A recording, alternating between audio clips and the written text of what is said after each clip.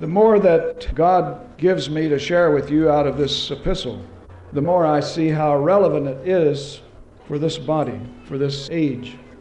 We dealt last time with reproof, where Paul rebuked their deception, how easily people are turned to substitute religious experiences and substitute gospels for the Word of God. Well, we had about an hour and a half on that.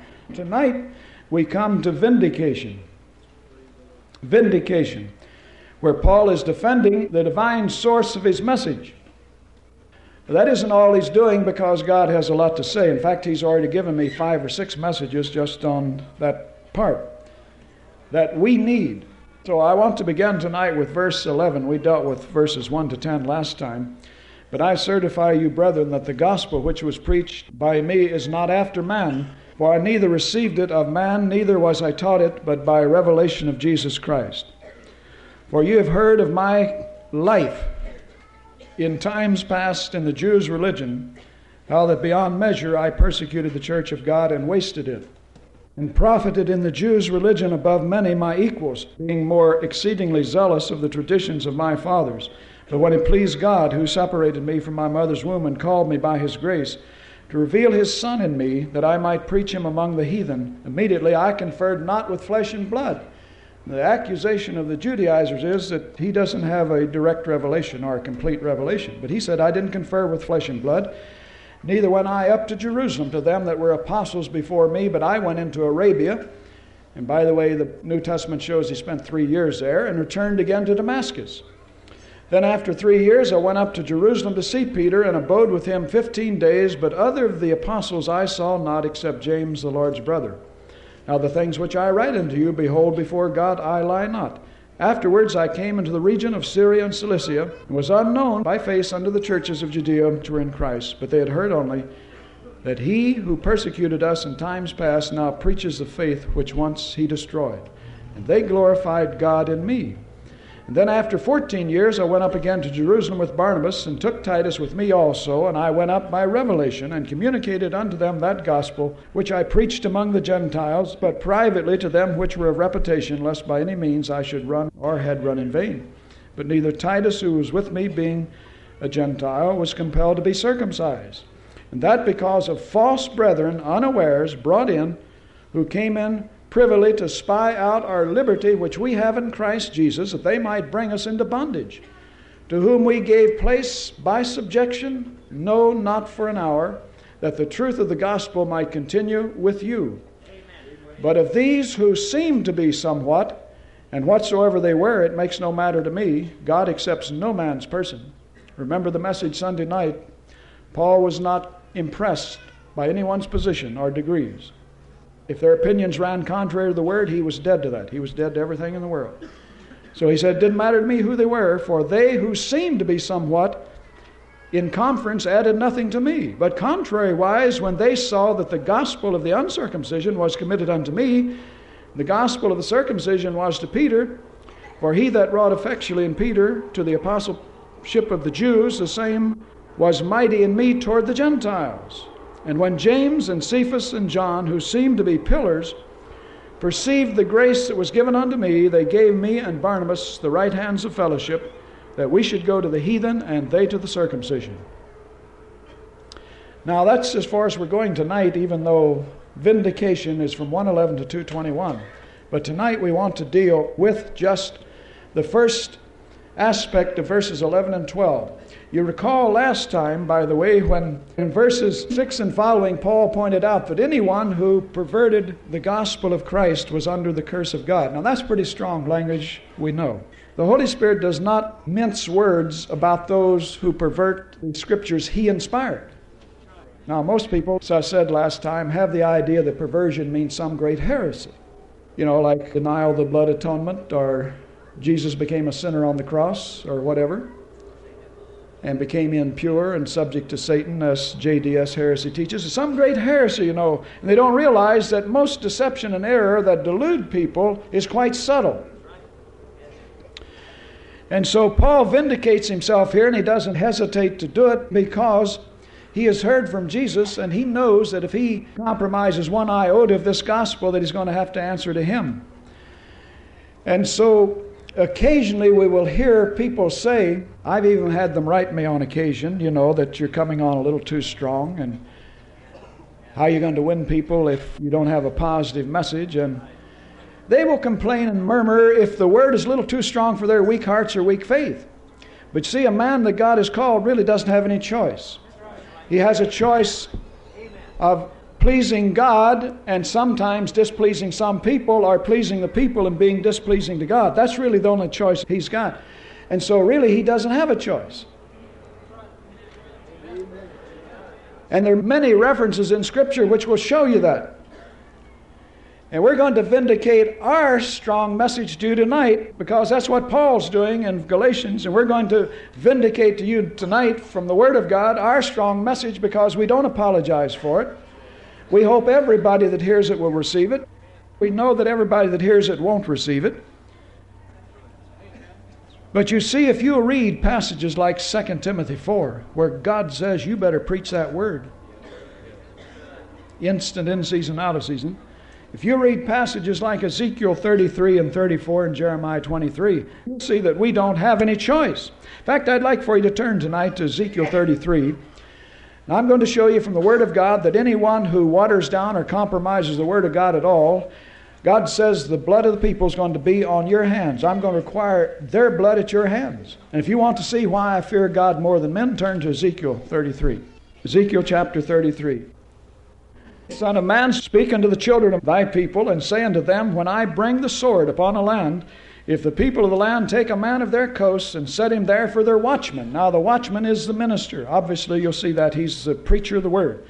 They set a watchman, and when he sees the sword come upon the land, he blow the trumpet and warn the people. Then whosoever heareth the sound of the trumpet and taketh not warning, if the sword come and take him away, his blood shall be upon his own head.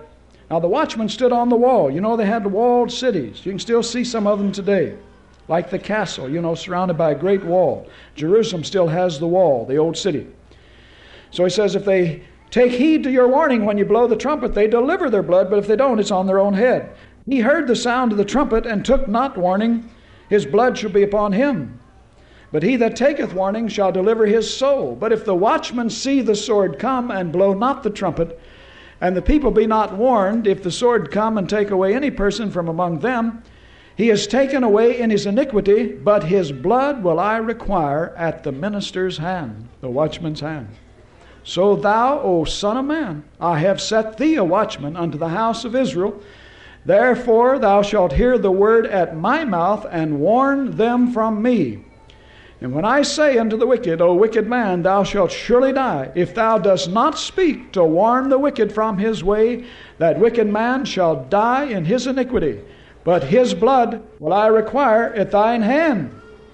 Now God says if you warn the people, you deliver your own soul. But he says, when I set a minister in the pulpit, when I raise up a prophet or whatever, teacher, and he doesn't warn the people, if he isn't faithful to my word, I'm going to require everyone that sat under his ministry and perished, or didn't even fulfill my will in their life, I'm going to require them at his hands.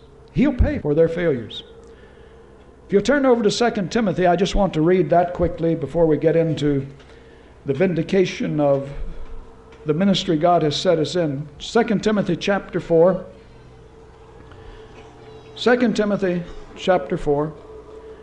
Now any minister that God calls is under a solemn charge, and here it is, I charge thee therefore before God and the Lord Jesus Christ, who shall judge the living and the dead at his appearing in his kingdom, preach that word.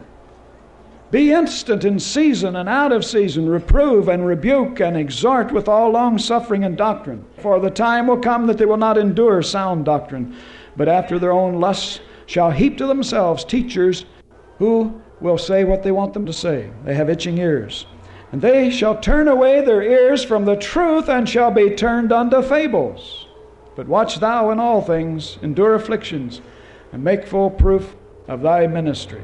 Now God has never called any man, never raised up any prophet, never anointed any teacher to go tell people what they wanted to hear, or what was pleasant, or what wouldn't hurt somebody's feelings or offend them.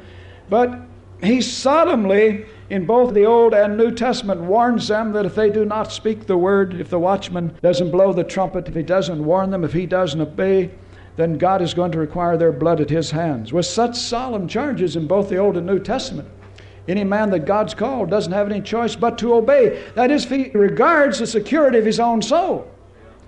And those who water down and distort and substitute creeds for the Word of God apparently don't regard or value their own soul. Because God has said He's going to charge the blood of anyone who perishes that's set under their ministry.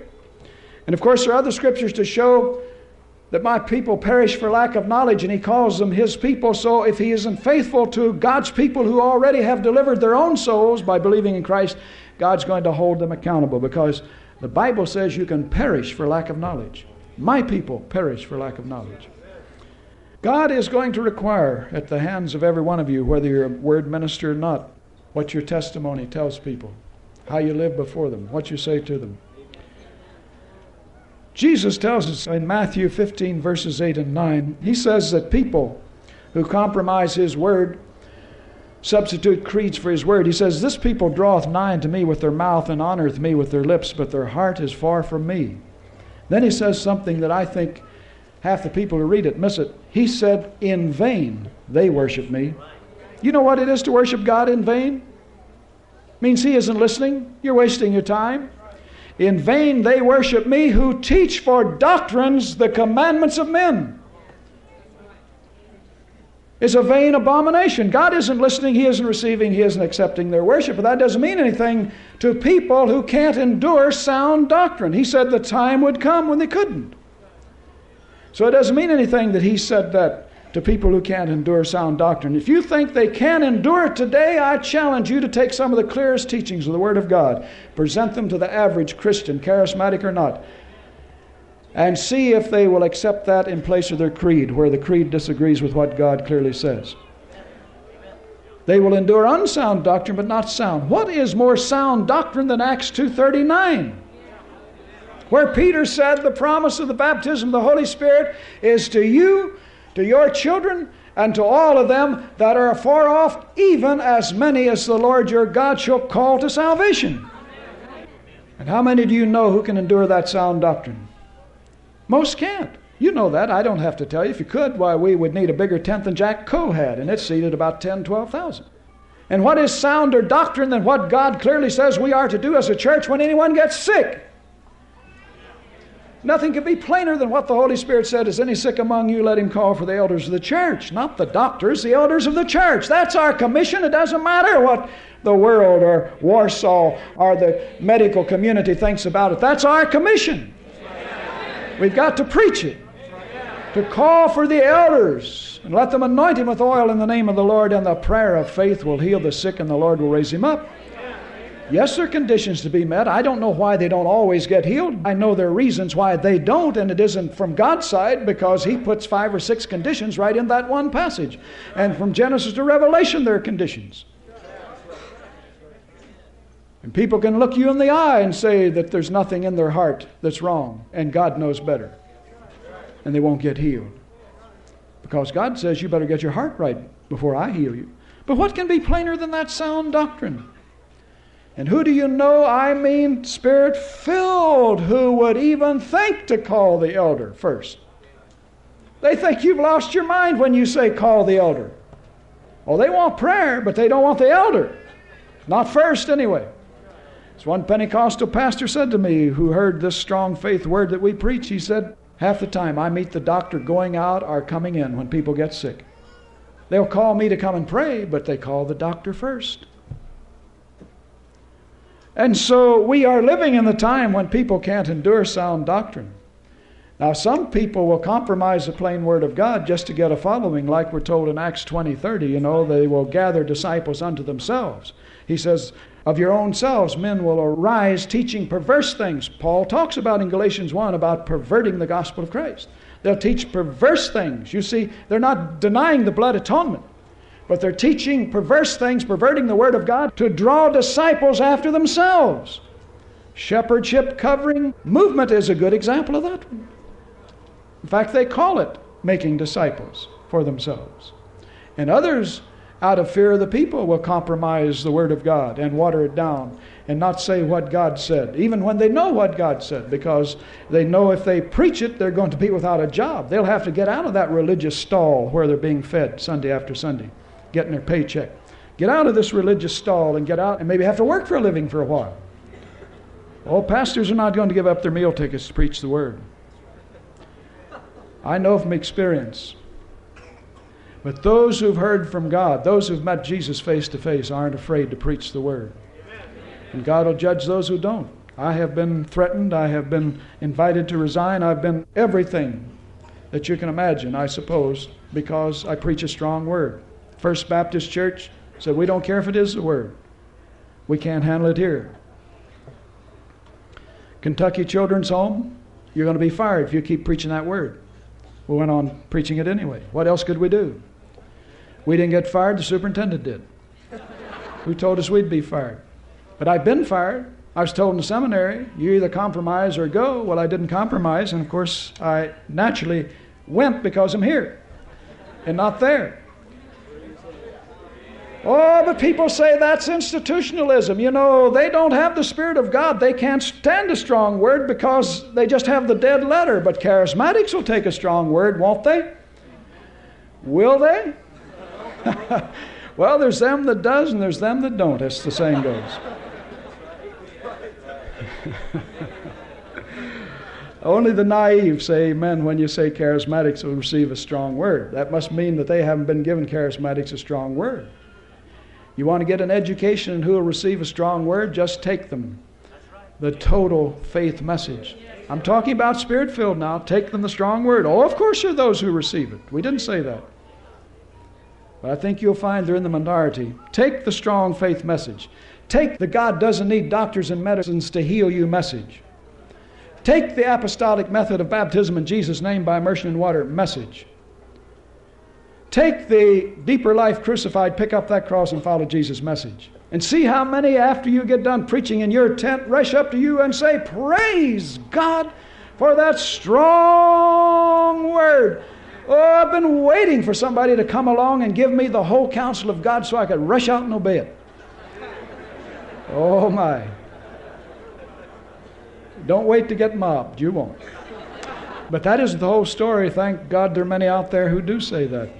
But I'll tell you, we're living in the time that Paul predicted when they won't endure sound doctrine, and for everyone who will receive what I just said, there'll be 10,000 who won't. And they can talk in tongues too. Time and again, people have written to us praising God for the deep word that comes out of Faith Assembly and how it's changed their lives. Letter after letter. You'd be surprised how many of them in the same letter say, but our charismatic friends think we've gone off the deep end. You might be amazed how many times they say they've quit fellowshipping with me. There's a cost for the strong word. Amen. Praise God for those who receive it. But our mail tells us there are a lot of people not receiving it. But praise God they're willing to pay the cost to stay with it. They've been accused of being Freemanites and everything else. Well, that's ridiculous. If you hear the shepherd's voice, the sheep will follow him because Jesus said, my sheep will hear my voice, they'll follow me. Now, if all you hear in these meetings is my voice, one of us has missed it. And I think I've done enough preaching and public admonishment, don't glorify me or any ministry in this body, that we can pretty soon tell who missed it, if all you're hearing is my voice. I'm not going to take the blame, because I've already said I won't even show up if you try to give me any of the glory for what God has done and is doing through this ministry. And He hasn't even begun to do what He's going to do. No, the Bible says that His sheep will hear His voice. And if you're one of His sheep, you'll be able to hear His voice through us as we minister. You won't hear us. And that's the test of any man's ministry. Is he building a following somewhere? We could have churches all over, including Canada and Australia. That isn't what God sent us to do. And I don't mean that He doesn't send people and apostles to establish churches, but I mean He didn't send us to establish a following, Freemanites, like the vision one sister shared with us about this ministry. We share it with you because we've already, humbled ourselves enough in your sight that you know we're not glorifying ourselves. Well, I didn't give her the vision, so we'll just report it. And if anybody has problems with the Word or visions that God gives, as I say, take it up with heaven, because that's where they come from. She said, I saw you preaching the Word. And of course, we can just say this ministry. You don't have to think of me. The ministry of the Word out of this body. Praise the Lord, she said, as you preach this strong Word in this vision, she said, there was God's garden out there, and beautiful flowers began to sprout forth, and plants.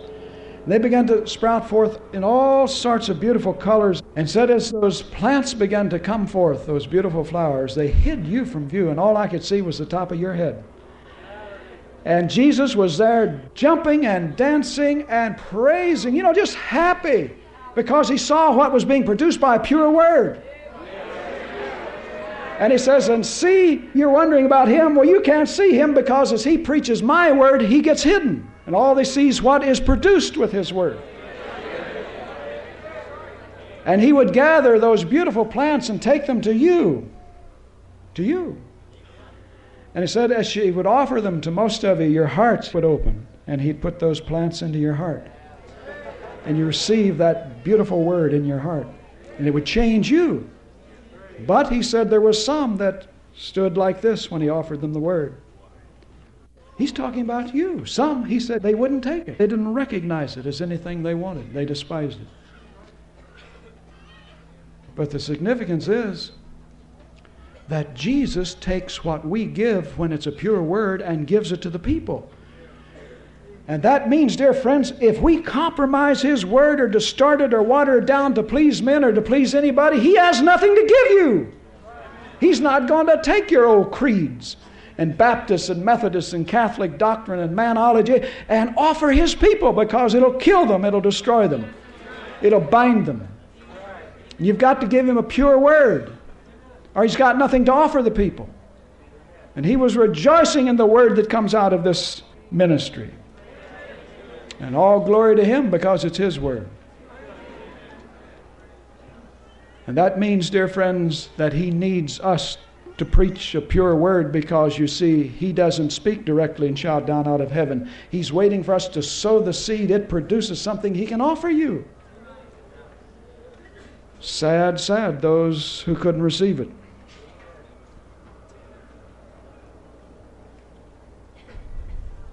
God tells Ezekiel here, if he doesn't preach that Word, that he's going to require it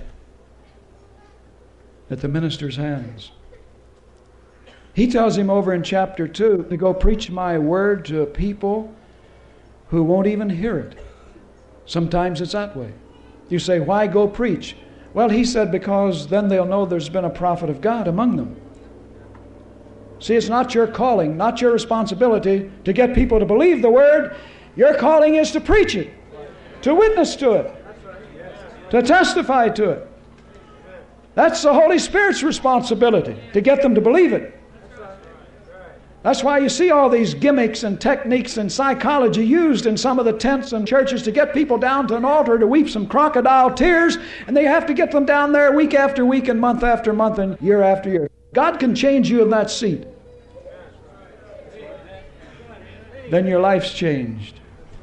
But if I have to sing 20 courses to get you down here and plead and shed some tears, so you'll start shedding some tears and give you all sorts of tales about how somebody died and somebody got saved as a result of it and all that, that is psychology. God doesn't need that. Oh, you should shed tears for the lost. You should pray and intercede. That isn't what we said. But he told Ezekiel it wasn't his responsibility to get Israel to believe it. He said it's your responsibility to give them what I put on your lips. Well, anyone ought to know that if he had any sense. Psychological gimmicks and all of this business that we see in evangelism for the most part today, this is man's methods. Selling the gospel. You're a salesman. Anybody in the right mind ought to know that won't work. Because you can't convict a sinner, only the Holy Spirit can. You can get him emotionally disturbed. You can get him to join something. But you can't change him. You can't create faith in anybody's heart. You can't change a leopard's spots. But the Holy Spirit can. And get it in your heart, the burden to be faithful to what you've learned, to what God has said in His Word. And do your praying and your pleading and your agonizing at your altar, and then when you give them that Word, give it with the firm conviction that you're faithful to God, and some are going to believe it because the Holy Spirit will open their hearts to receive it. Hallelujah. I was sent a copy of a vision from a brother. In fact, he used to be one of my students in the seminary. I'd like to read it to you. A copy of a vision which a brother, a friend, acquaintance of his over in Germany had. This is a brother I think I mentioned last week who gets in and out of Russia with his Bibles and preaching, and it's a miracle. He was one of my students in the seminary, graduate student, came to work on his doctor's degree from Denmark. And right away we all spotted something different about him. That was before Pentecost. You know, when I was in seminary, that's before Pentecost. Couldn't figure out. He was almost mystical, very spiritual. And then I heard the seminary president say, well, he believes in speaking in tongues. Which meant, you know, that's why he's so odd. Of course, later then we discovered that the reason he was odd is because he had the baptism of the Holy Spirit. He came to our church after we became charismatic and took a picture of our group and took it over to a brother in Denmark. And he said, well, I've been praying for him for 14 years. God gave me a vision of that man, meaning Hobart Freeman, said he's going to fill him with the Spirit, raise him up in this end time, and he'll be an instrument in his hands. Well, this is that brother that is relating this vision. This is a tremendous thing. It shows what God is going to do with ministers, and that will include you. Because we're all ministers of the Word to some degree, if they're unfaithful to His Word. Now this is the vision, and listen carefully to it, because it's most solemn. I was in the midst of a great meeting hall, you know, a church, and the walls and ceilings were covered with jewels and ornaments everywhere. The windows were made of colored glass, a typical cathedral. The hall was full of people, some rich, some poor, some sick, crippled, deaf, mute and blind. But all had chains on. In fact, they were handcuffs, and no one was free. Picture of today's church, you see. They're in church, but they're not free. In front of the meeting hall was a large platform with a pulpit on the one side and a large cage on the other with a huge green serpent in it. And hanging over where the speaker would stand was a great sword suspended by 2 strings horizontally. And on the platform were several ministers, 8 or 10, clothed in clerical robes, sitting one behind the other, one seated just a little above the other, you know, in a single file. And the assembly looked upon these men, and they looked upon the church. And there was silence for a while, until a thundering voice sounded from the pulpit as if it came directly from God, saying, "Who will declare the whole counsel of God?" The first clergyman arose with a Bible in his hand, and when he did, the old green serpent uncoiled and stretched out, hissing against the man with sparkling eyes and protruding fangs. And the man of God, falsely so called, sank back into his seat and placed his Bible under his chair. And when the serpent stretched up its head and touched the sword, he said to that man, "Anyone who obeys the voice of God, I will kill with this sword." And for a little while there was silence again. And then the voice sounded from the pulpit again, "Who will declare the whole counsel of God?" And then the second man in clerical robes arose as if he would step forward. But again the serpent uncoiled against him, and he tumbled back with fear, sat down and placed his Bible under his chair, hiding the word. The serpent again touched the sword, and with the same remark said, "With this I will kill you if you obey the voice of God." And for the third time the voice from the pulpit thundered, and a third man arose and sat down again like the 2 before him. And again the voice sounded until each of the clergymen had had an opportunity to resist the serpent, but fear overcame them all, and like the first 3 had been overcome, they sat down, and the serpent smiled with his evil smile. And then the voice sounded again from the pulpit, "Oh, if there were a man! Oh, if there were a man! Oh, if there were a man who would declare the whole counsel of God, that these chained men might be set free. Is there not one man?" And then a man of little stature, meaning he was nothing in the sight of the world. A man of little stature ascended the platform and stood under the sword. And he lifted up his eyes toward heaven and said, Into thy hands, O God, I commit my spirit. And then he opened the Bible and read. He did not add anything to it. He did not take anything from it. He read the word and spoke as a man having authority. And when he had finished, the old serpent stretched up to the edge of the sword and cut off one of the strings, holding the sword in place, and the sword swung down, but missed him, passed over his head, because he was a man of little stature. And the weight of the sword made the other string to break, and the sword flung back and pierced the hearts of those clergymen who were lined up in a line and nailed them to the wall.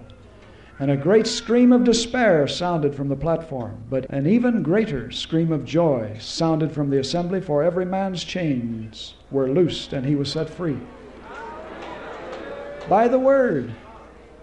By the word. And when this vision had vanished, I saw another vision of the Savior in a cloud just above my head. He spoke, saying, Hear, my son, the meaning of these things.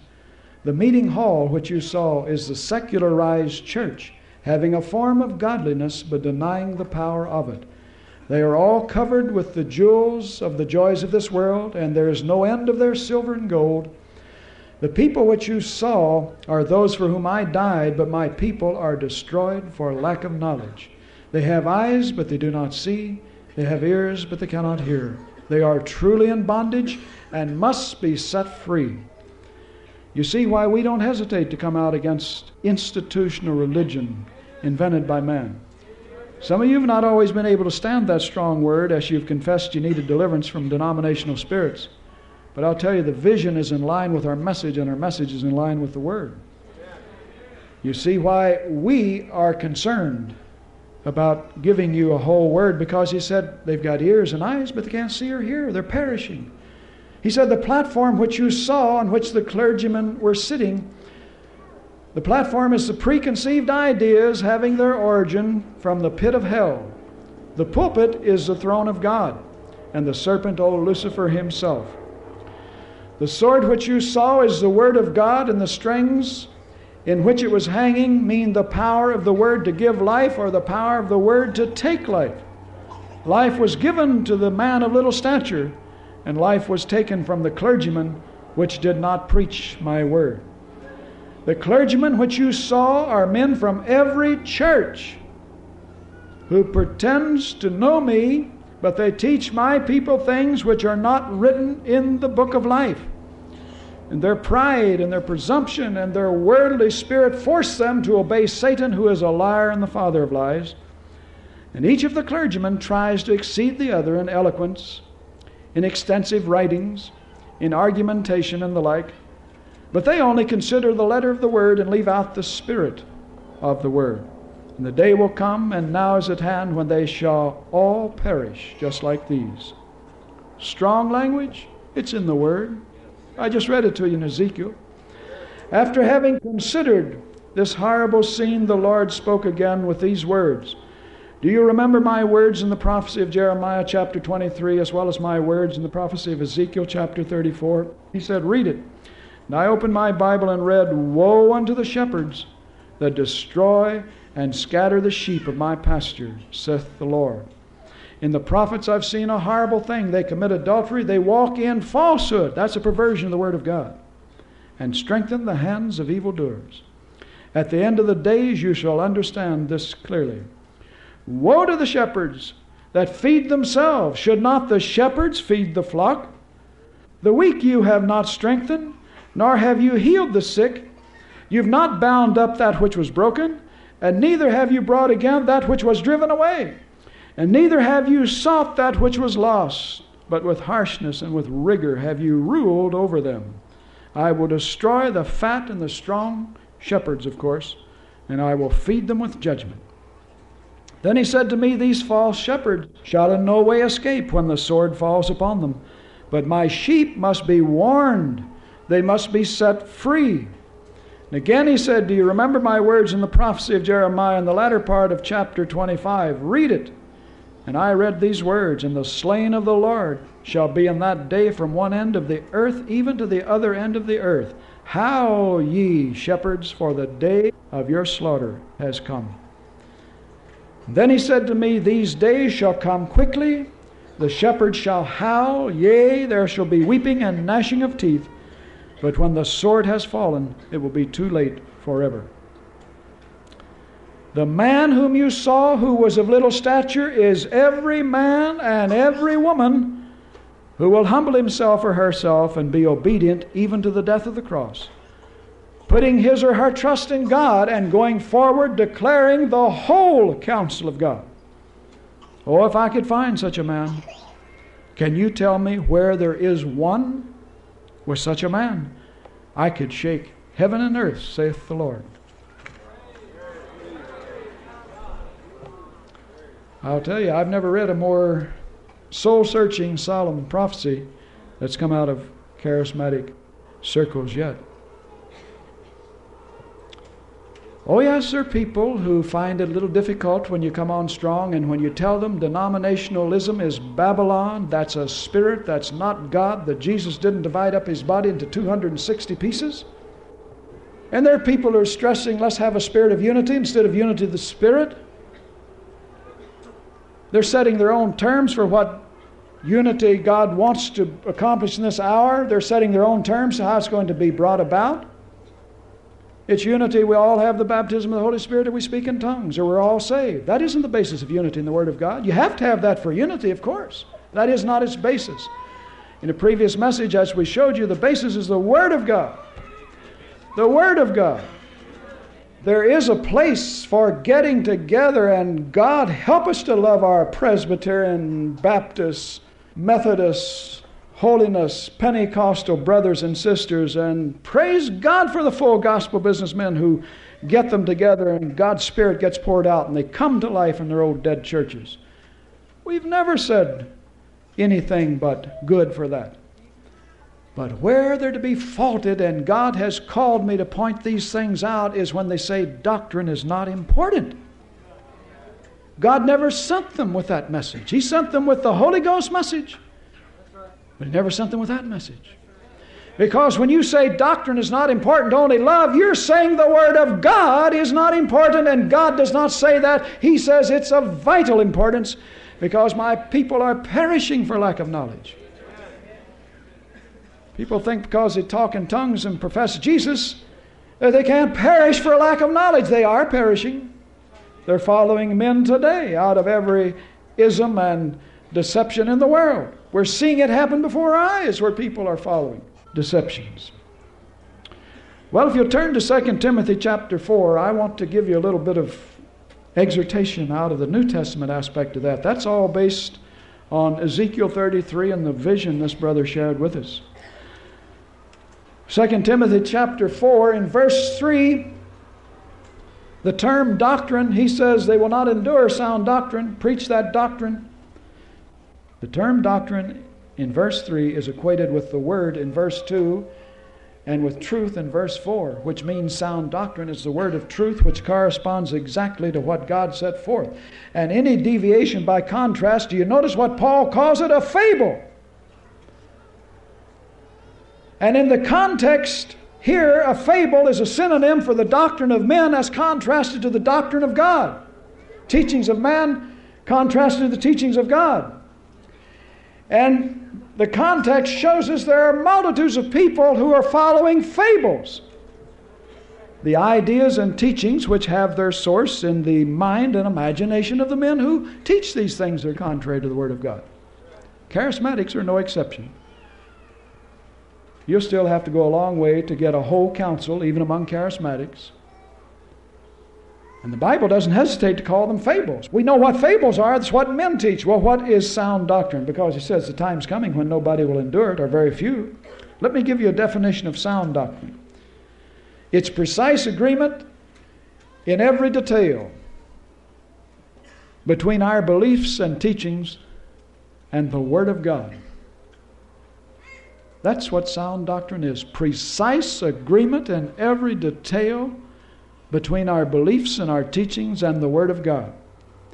Any deviation, however slight, I don't hesitate to tell you tonight, by the anointing of the Holy Spirit on my lips to say it, any deviation is a fable.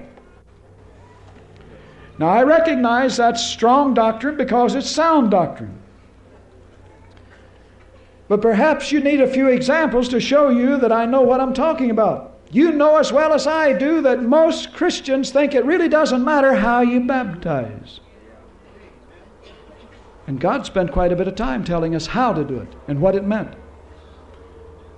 You can sprinkle infants even. You can pour, you can immerse, face forward, face backward, dip 3 times, try an immersion, single immersion in the Trinity, single immersion in the name of Jesus. And most people really think it doesn't matter how you baptize. Well, Jesus didn't teach all those ways.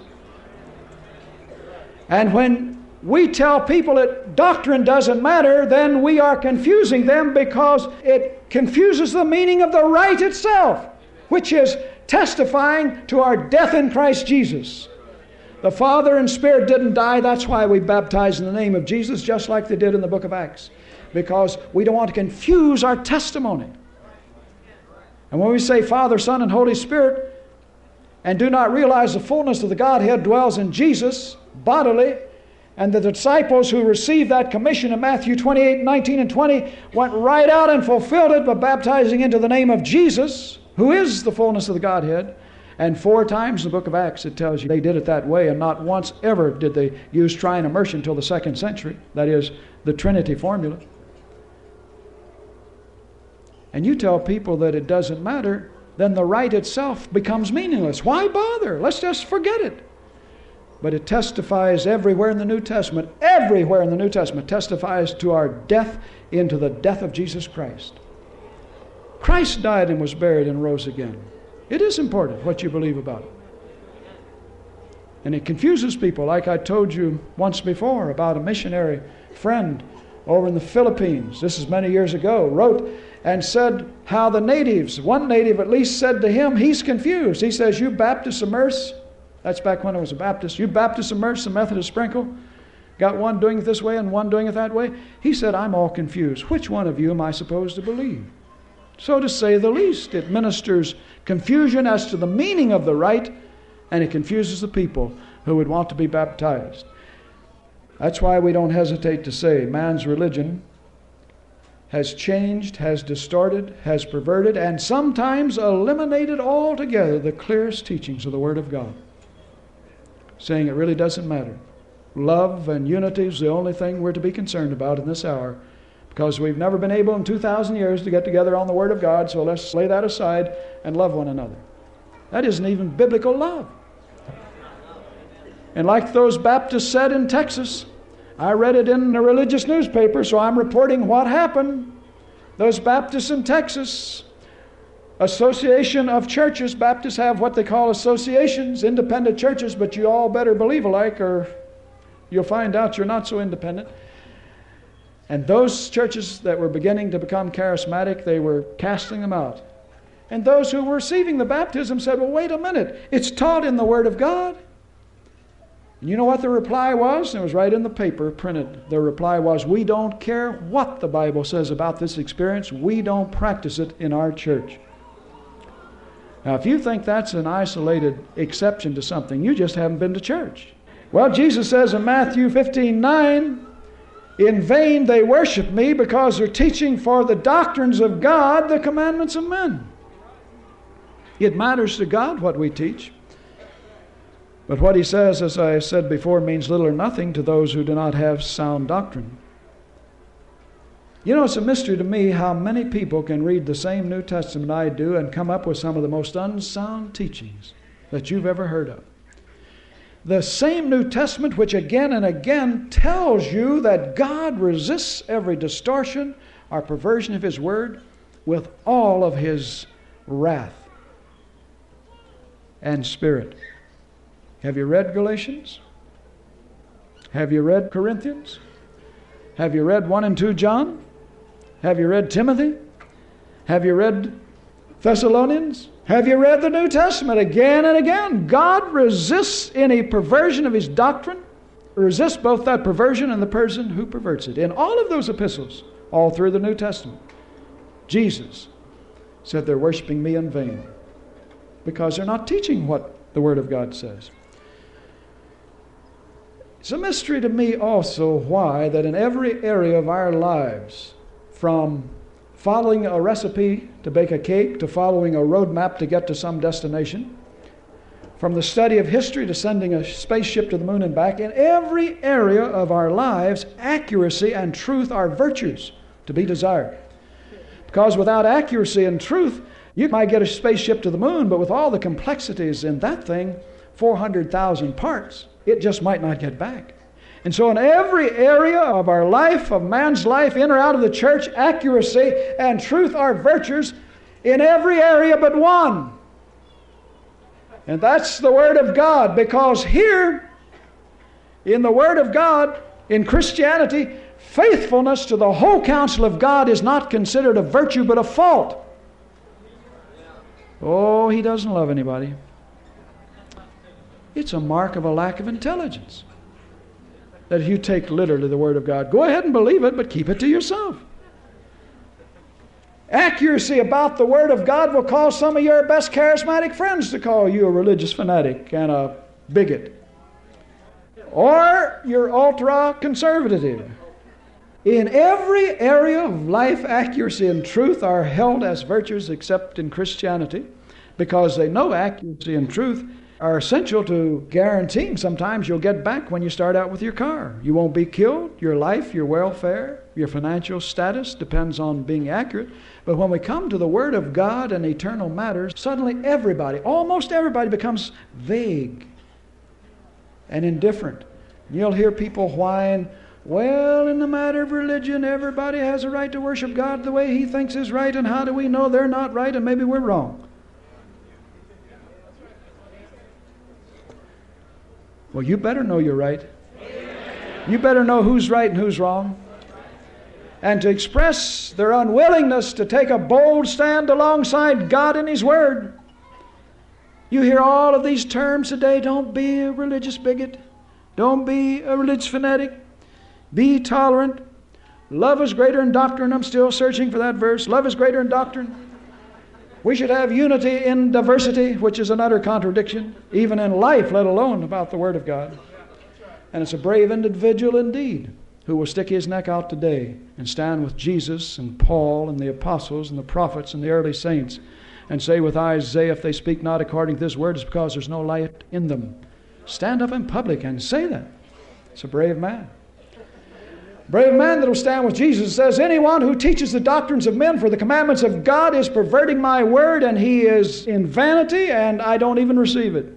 It's a brave man to stand with Paul and say, as he does here in Galatians 1, though we are an angel from heaven, preach any other word to you than that which you heard, let him be accursed. It takes a brave man to stand up and say, God said, preach that word. Folks, open your Bibles, get ready, here it comes. And then read something like Acts 2 or James 5. He's a brave man. This is the hour when accuracy and truth are faults rather than virtues as they're supposed to be. I know out of 26 years experience, I know what I'm talking about here, that the teacher of the Word of God is actually expected.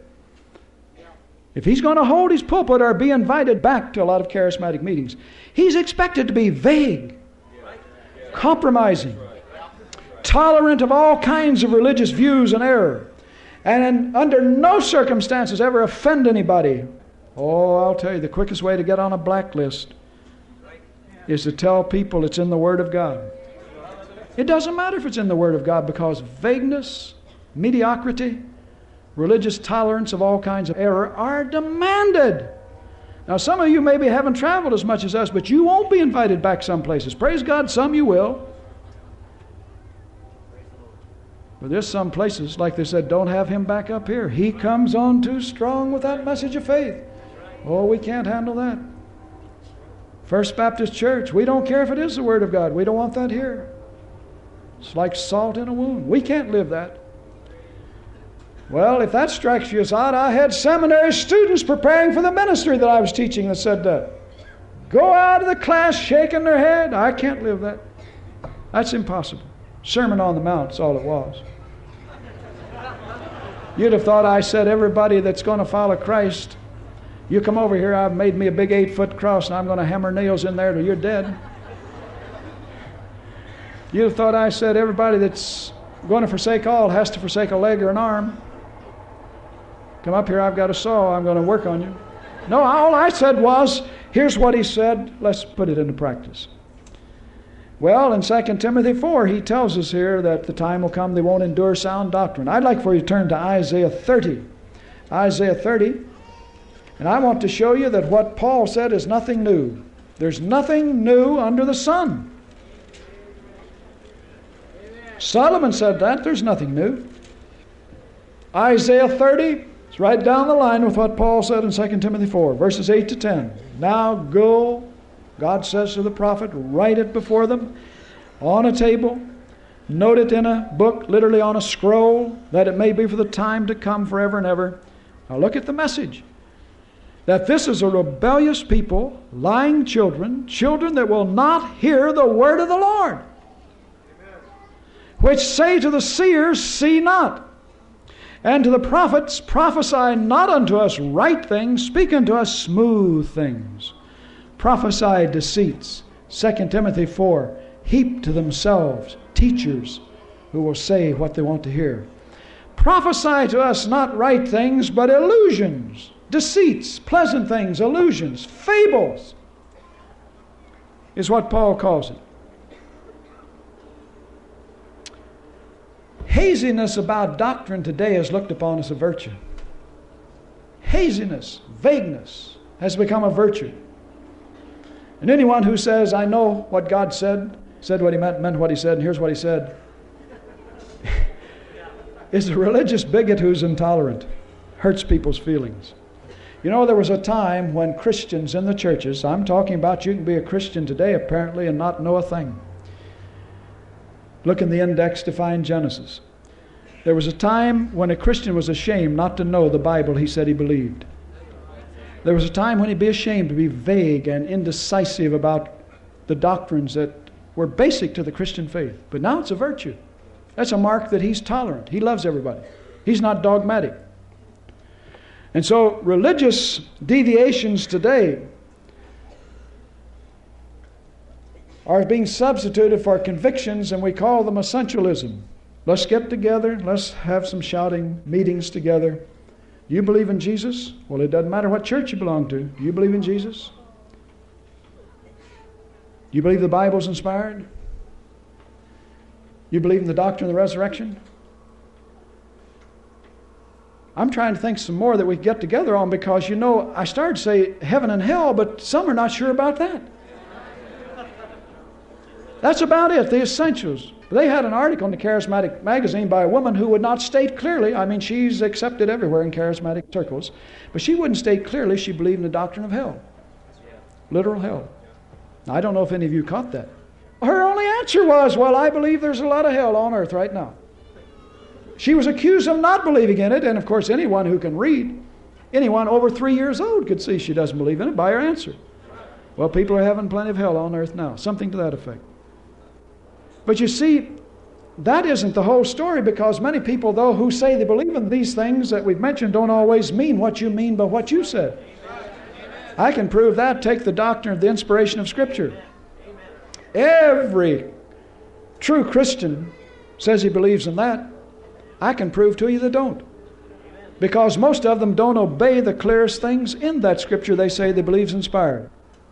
And you could start with the Sermon on the Mount, Matthew 5-7. Or you could start anywhere, healing or tongues or whatever. They not only don't obey it, but they will put in their creeds many times things that clearly contradict what the Word of God says. And yet they say they believe the Bible's inspired. And many, now I'm really going to get to meddling, many who call themselves full gospel don't have a full gospel, don't believe a full gospel, and if you go preach a full gospel, you'll be the first to realize they oppose a full gospel. I'm talking about Spirit-filled saints who are called full gospel, loosely so called. They don't believe in a full gospel. You take them a full gospel. Like, healing means call the elders, not the doctors. Right away you'll see they don't believe in a full gospel. Well, we'll leave that aside. Tongues, the initial evidence of the baptism. Well, now, wait a minute, you'll hurt somebody's feelings. A lot of good people out there don't speak in tongues, have been baptized in Spirit. And there are a lot of people say they believe in the inspiration of Scripture, but don't believe that 1 Corinthians 14:39 is inspired. Forbid not speaking in tongues. Because they'll tell you no sensible Christian be caught dead speaking in tongues. Or they're of the devil. And if you think they believe in all of the inspiration of the Bible, you say you believe in your church that that's inspired too, and you'll find out they don't believe that's inspired, and you'll be out on your ear if you practice that inspiration. 1 Corinthians 14:39 says, forbid not to speak in tongues. Now, occasionally this has gotten some people in trouble with Hobart Freeman because they thought the terms I was using were the same ones that they were using. That is, that we meant the same thing. And they'll hear you preaching a message of faith in one of your faith seminars, or hear a tape, or read your faith book, and they'll say, oh, that's what we need in our church. That's the answer. That's what's missing. We need that faith message. Will you come? And some of them found when you get there, too late they found out that what you meant by faith and what they thought faith was are not even remotely related. That faith isn't believing God while the doctors operate. They start hearing that over their pulpit. And that faith isn't trusting God to supply your needs through the finance company. And that faith isn't believing God will give you the wisdom to have enough insurance so you won't get caught short in case of an accident. And they find out too late they called the wrong person. Don't ever call a person who believes in faith to preach faith unless you want to hear faith. And I generally know which ones would never invite you back. And they weren't sitting out there resisting the word openly. I'm not saying that. But I could name you the places that I knew after a 5-day, 8-day meeting or whatever, they would never have you back in 10,000 years. And they were smiling on the outside when they said, thank you, Brother Freeman, for coming. But the Lord showed me they weren't smiling on the inside. They couldn't handle that strong faith message. Well, it's their own fault. Don't you ever call a man to preach the whole counsel who will come and preach the whole counsel. They use those terms, you see, whole counsel of God. Oh, we need that strong word. Don't have him back up here. He did what we told him. Well, I'll tell you, anybody that's read 2 Timothy here and Ezekiel 33 and 34 and Jeremiah chapter 23 and all of these passages that we read from this prophecy, don't ever call him to preach in your church unless you want to hear those things.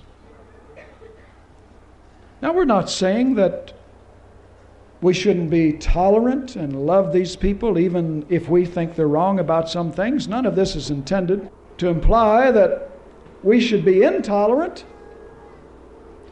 But when tolerance is substituted for compromise, and when the term love is a disguise to mask your unwillingness to pay the cost of going all the way with Jesus, then you'd be doing yourself and the people a favor, yourself, because on Judgment Day you'll be glad you did. You'll be doing yourself and the people a favor if you unmask a lot of these foggy notions about love and tolerance and patience and tell them most of the time these are just excuses for compromise. You'd be doing yourself and the people a favor if you would do that, because the time's going to come when He's going to be doing it before Judgment Day. He's going to start judging some of these who are lifting terms out of His Word. Love, tolerance, and using them indiscriminately to mask their own unwillingness to pay the cost of the threats of the serpent and that sword. Don't you think we're not being threatened and will be threatened for this whole counsel? Amen. And many have paid the cost. Many have paid the cost. Old Dad Humbert bled from beatings on his back until the blood ran down his shoes for preaching the Word.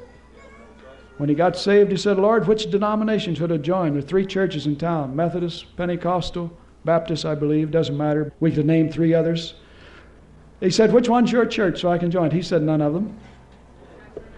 Oh, people have trouble digesting what God says. He said, none of them. He said, I'm calling you to preach my word. You get involved in any of those, you won't preach my word. You'll preach what men tell you to preach.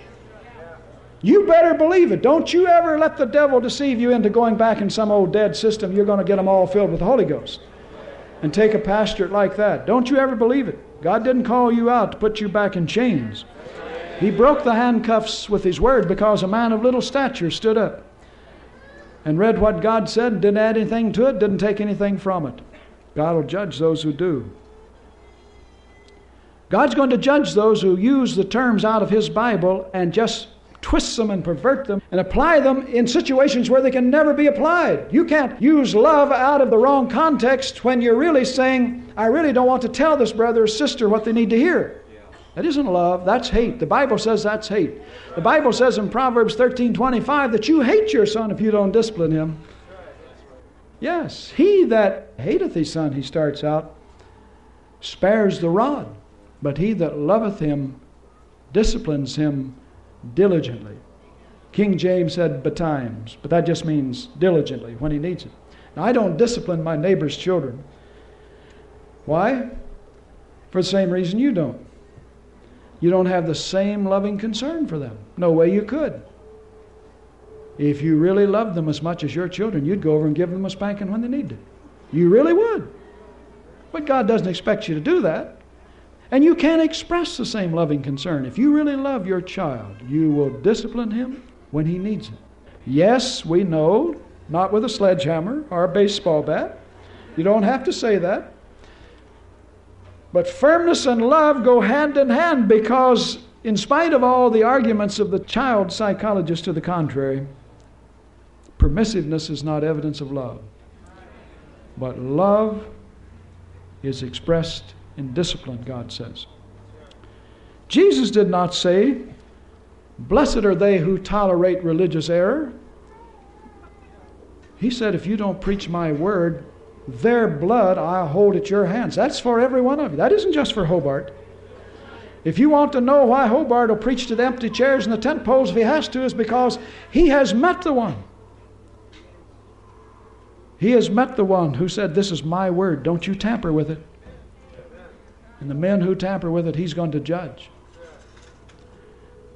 And I can say with the Apostle Paul that we've not handled the word of God deceitfully in this church, but as we were allowed of God to be put in trust with His gospel, even so we speak, not as pleasing men, but God which trieth our hearts. And I can say one thing with all sincerity on the day of judgment. Paul says he doesn't judge himself. Just be wasting his time. Only Christ can judge us. We shouldn't judge one another because we can't even judge ourselves aright. But there's one thing I know. That by His grace, I won't have to apologize to any of you. That we have not handled His word deceitfully to you. And we do oppose and we resist with all of the anointed power the Holy Spirit will give us. We do resist this old watered down view today that the important thing is to keep the channels of communication open. Keep the dialogue going. Don't say anything that will close the channels. Agree to disagree. And even if you believe something, don't press your beliefs too strongly, or someone may get the idea that you're trying to convert them to your views. Poor Paul. He wasted a whole New Testament trying to convert people to his views. And he didn't hesitate. And he said, if anyone doesn't believe it the way I preached it, he's under a curse. Wow. Well, you say he's an apostle. Well, the Galatians didn't think so. Because they listened to the Judaizers. And he had to write the letter to straighten them out. And even then it's up to them to believe it or not. To believe that old dead gospel of compromise and dead works are the gospel of salvation by faith. But people who say that you shouldn't stress your views even if you know they're right and based on the Word, it makes me wonder if they've ever read this Bible. Because they have, they can't prove it. And to say the least, they don't take God seriously, because He said, preach that word, be instant in season, out of season, reprove and rebuke, exhort with all longsuffering and doctrine. He said, light has no fellowship with darkness. He said, if they speak not according to this word, it's because there's no light in them.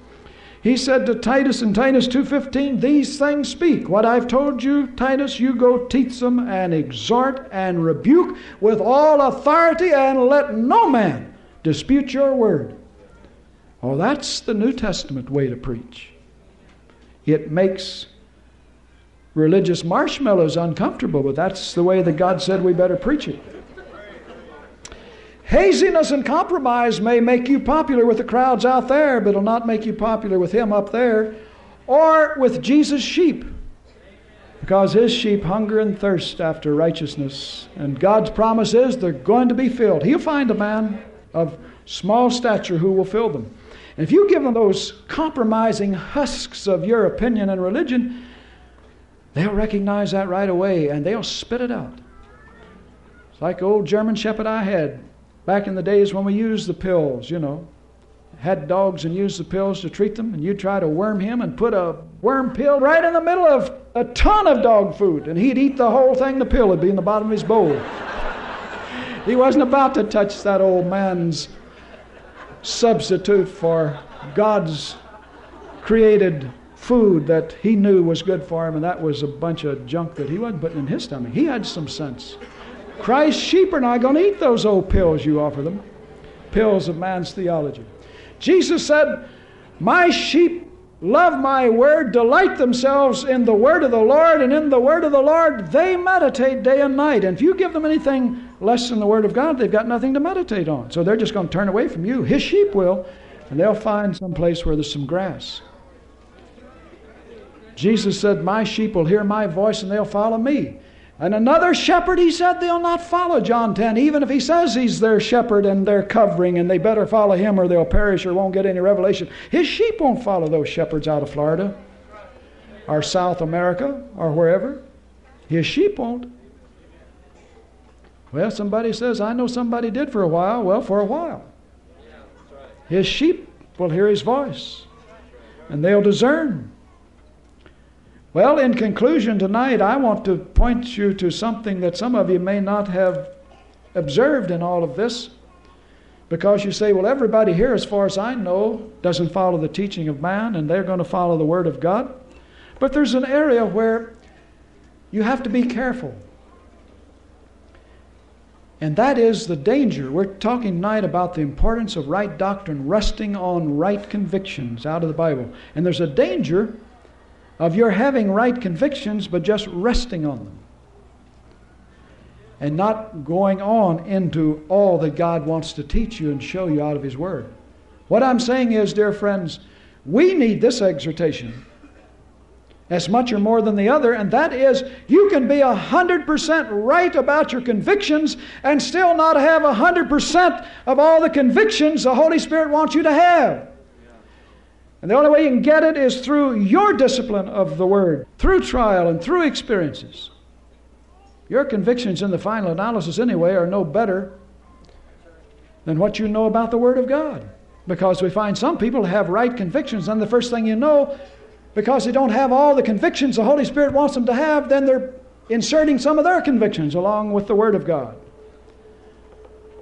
In this hour, God's only going to use those who have sound doctrine. He said the time's coming when men will not endure it. He's only going to use those who have sound doctrine. And I'll tell you where you find sound doctrine is going to be in the Word of God. Sound doctrine is going to be found in sound hearts. Sound hearts made sound because they pay the cost. God wants you to know through the message tonight, as the Apostle Paul vindicated his message to those people with strong urgings, that this church tonight is vindicating its ministry to you with the same exhortations and strong urgings. Not just to say, praise the Lord, another sermon, another Wednesday came, it's gone, I've been to church, I must be a little better off. But for you to make the choice about whether or not the message is from heaven or it's just another ministry called Faith Ministries, or whether this is the message of the hour. Like the vision said. I didn't have it. Like the vision said. Jesus leaping and rejoicing because this church did not compromise His Word and was producing beautiful plants and flowers that He could offer the people so they could be changed and blessed by it. With strong urgings, we've tried to convince you that as God has allowed us to be put in trust with this gospel, we're speaking it to you, not as pleasing you, but pleasing God, which tries our hearts. And we have not handled the Word of God deceitfully. Because, as Amos said, I was not a prophet or a prophet's son. But God said, go speak this to this people. And I've been faithful to Him tonight to do it. And He sent that vision right after He gave me the message I gave you tonight. So they coincide. I've been saving that up for the right time. I save some things up for the right time. That's all right. Because sometimes you're not ready for it or whatever reason. That came right as this message was being given. Because the time's coming when you've got to make the choice whether it's worth paying the cost to follow this message or take the easier route. You'll be in good standing in charismatic circles all over the country, with few exceptions, by taking an easier route. God is vindicating now by the sincerity of His servants His word to you. It's your responsibility to get in there to see if we're telling the truth. The day is coming when He'll vindicate it with signs. But you see, if He does that first, you'll start following signs. And when the signs stop or we leave, He sends us on somewhere else, then the chairs will be empty. Half of them. Because you were following a man and signs. So He vindicates His word to your heart first. And He can't do that unless you open your heart and receive what He offers you. Just hearing it isn't receiving it. You haven't received anything tonight if you heard it with your ears. The vision, you open your heart. Nodding your head yes doesn't mean you believe the Word of God unless that pumps your heart open.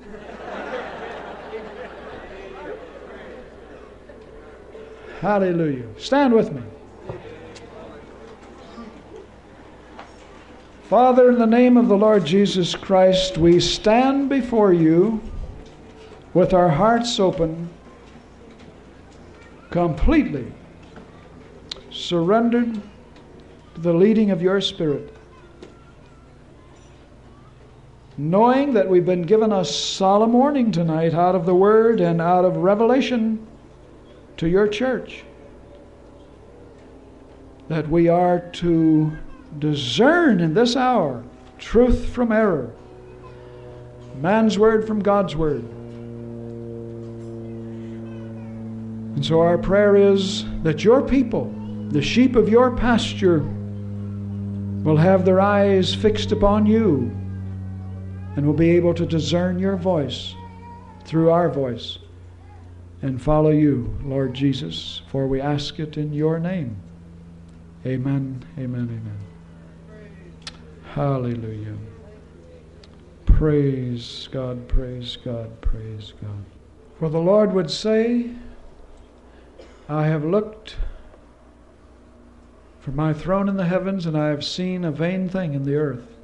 I have seen men who have taken My word and handled it deceitfully. Yea, with all of their clerical garb and the crosses around their neck, they are not religious. For in vain they worship Me. But more, saith the Lord, around their neck hangs the keys into the kingdom, the keys of truth. And they're not loosing the people. They're not taking these from around their neck. They're not loosing the people from their bondage. And I will oppress them as they have oppressed My people. I will punish them as they have punished My people. I will rob them as they have robbed My people. I will take away from them understanding and give them confusion because they have given this to My people. But I have by My Spirit, saith the Lord, set you free. And be not entangled again in a yoke of bondage. But let the Spirit of God, who like a dove flies in the freedom of the heavens above, let your spirit soar to the heights of the revelations of My truth in My word. And as you meditate upon My word day and night, yea, saith the Lord, you shall know what it is to be free in Me. For the truth shall make you free, and he that hath the Son is free indeed. And let not men with all of their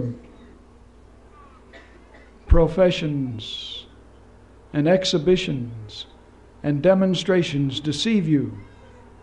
But you follow this simple, plain path that my Spirit will lead you in, and I will lead you into the kingdom, saith the Lord.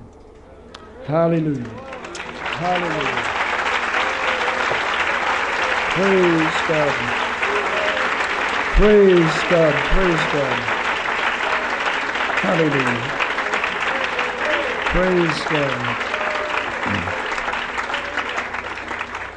And what God was showing as the basis of that prophecy was a faceless clergyman with his religious garb, black shirt, white collar, cross around his neck, and around his neck was a great ring with the keys into the kingdom.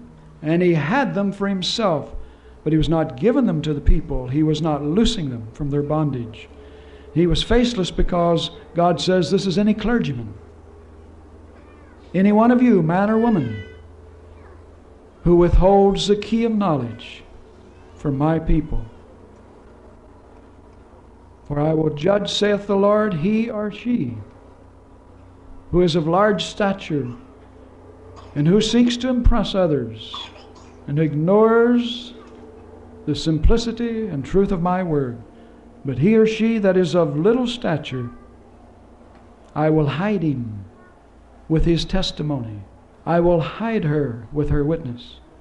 I will hide them with their anointed word, so they can see me, saith the Lord, and enter in and be saved. Hallelujah. Praise God. Praise God. Hallelujah. Praise the Lord. Praise the Lord. Praise the Lord. Praise God. Praise God.